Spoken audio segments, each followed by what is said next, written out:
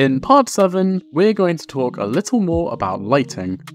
We talked about ambient, diffuse, and specular lighting in the previous part, but we can go beyond those basic lighting types. One kind of lighting I'm a big fan of is called Fresnel, named after this guy. Put simply, it's the principle by which objects become more reflective when you view them at really shallow viewing angles. Unity's lit shader graph does implement this already, and it'll manifest on a sphere mesh as a highlight around the edges. It's actually a type of specular reflection, so it's impacted by the smoothness of the material. Higher smoothness means more Fresnel reflections. If you want to add Fresnel light to your object with zero regard for real-world physical accuracy, we can do that with Unity's built-in Fresnel effect node. You can use this even within an unlit graph, which is what I'm going to do. Let's right-click in the project view and go to Create Shader Graph, URP Unlit Shader Graph, and I'm going to name it Fresnel Highlight. I already wired up a base color and base texture like you've seen a couple of times now. If we go ahead and add a Fresnel effect node to the graph, we'll see three inputs: a normal vector and a view vector, which in most cases we can just leave alone, plus a power value. If we increase the power, the edges, as it were, of the Fresnel get thinner, and vice versa. You probably shouldn't go below 0, but it won't actually break anything. The output is a floating point number between 0 and 1. I'm going to use this node to add a highlight effect to my object. For that, I'll add two properties to the graph. One is going to be a float property called Fresnel Power. If I click on it and go to the node settings, I'll also change the mode to slider, leave the minimum value as 0, and set the maximum to something like 20. I will also change the default to 1 rather than 0, so that the Fresnel light doesn't cover the entire surface of the object by default. The second will be a color property named Fresnel Color. This time in the node settings, I will change the mode to HDR. We've used HDR colors before, but to elaborate a bit further, this stands for High Dynamic Range, which in this context means we can force colors to use values beyond the normal range, which in shaders is 0 to 1 for each color channel value. We do that through the use of an extra intensity option. What this actually does under the hood is multiply each of the red, green, and blue color channels by 2 to the power of the intensity value. So if the intensity is 0, we multiply by 2 to the power of 0, which is 1, which is the same as a regular non-HDR color. That's also why closing and reopening an HDR color picker might change the RGB and intensity values, because now there are multiple combinations of these values that resolve to the same color. It's not a bug, I promise. Anyway, we can drag the Fresnel power onto the graph and slot it into the power input. Then we can take the output from the Fresnel effect node and multiply it with the Fresnel color property, effectively giving us an HDR-enabled Fresnel.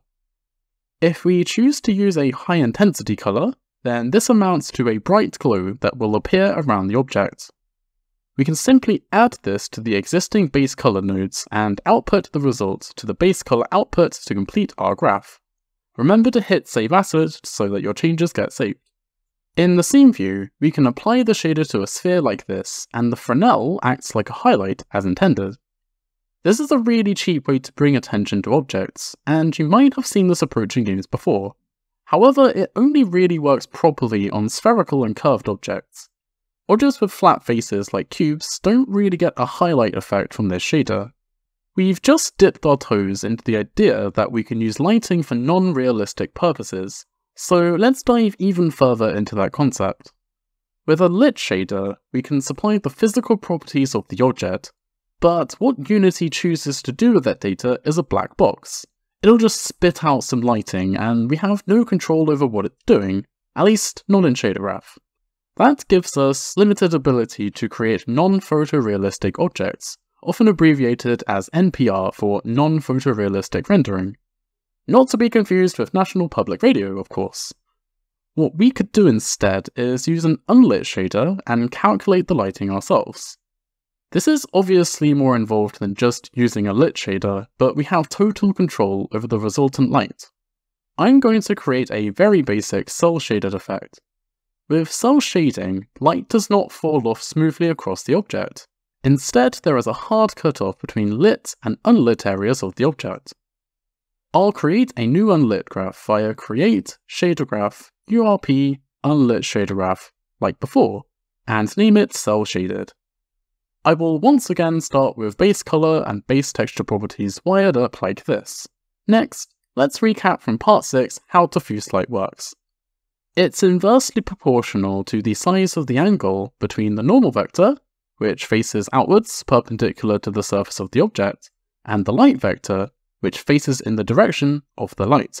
We can model this relationship using the vector dot product. The amount of diffuse light is simply n.l, as the dot product decreases as the angle gets larger, which is what we want. On the graph, we can get information from the scene's main directional light using the main light direction node. This is a relatively new node, and it's one that I'm extremely happy to see implemented in shader graph by default. This currently points from the light origin to the surface, so we'll have to negate it so that it instead points from the surface to the light origin. Then we can take the dot product of that negate node and a normal vector node. This collection of nodes is doing the basic diffuse lighting calculation.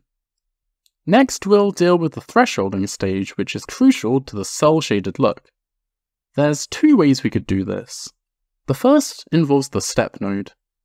This node takes two inputs called in and edge. Essentially, if your in input is below the edge input, then the node outputs 0, or black. Otherwise, it outputs 1, or white. It's named as such because in math, this is known as a step function. Simple. The other way instead uses a node called smooth step.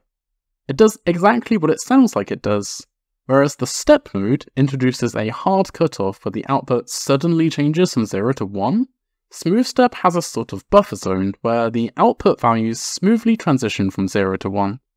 So with smooth step, you provide two edge values. If in is below edge 1, the output is 0. If in is above edge 2, the output is 1. And if in is between edge 1 and edge 2, then the output will be something between 0 and 1. This node is great if you want to avoid the razor-sharp cutoff you get with step. In my graph, I'm gonna go with smooth step. Since it takes two threshold inputs, I'm going to add a vector2 property to my graph called cutoff thresholds. The first component will be used for edge 1, and the second will be used for edge 2. We can go ahead and set that up on the graph using a split node to separate out the two components of the cutoff thresholds vector. Currently, the values output by the smooth step range from 0 to 1. To use this as a lighting value, usually you just multiply it with the base color or whatever you're applying the light to. However, we're going to get some very dark areas of the object if we do that. So I'm going to control the lower thresholds with a new float property called ambient light strength, which I will make into a slider between 0 and 1. I want to remap the 0 to 1 range to instead being ambient light strength to 1, and since we're starting off with a 0 to 1 range, the easiest way to do that is with a lerp node. Let's put the smooth step output into the T slot, then the ambient light strength into the A slot, and hardcode 1 into the B slot. This gives us the final light value. Then we can multiply it with the base color and texture values we started with and output the base color. And that's the graph complete. So let's hit Save Asset. In the scene view, we can apply the material to our object and we'll see that the light does not smoothly fall off as it curves around the surface like before, but instead has a hard cutoff. Here I'm using the cutoff threshold values of -0.02 and 0.02, so we get the cutoff halfway around the object, with a very small amount of blending to help soften the edge a little bit. You can also just set these values to be equal, and you will still get a hard cutoff if you want. We've only implemented diffuse light, so there's no specular highlight either.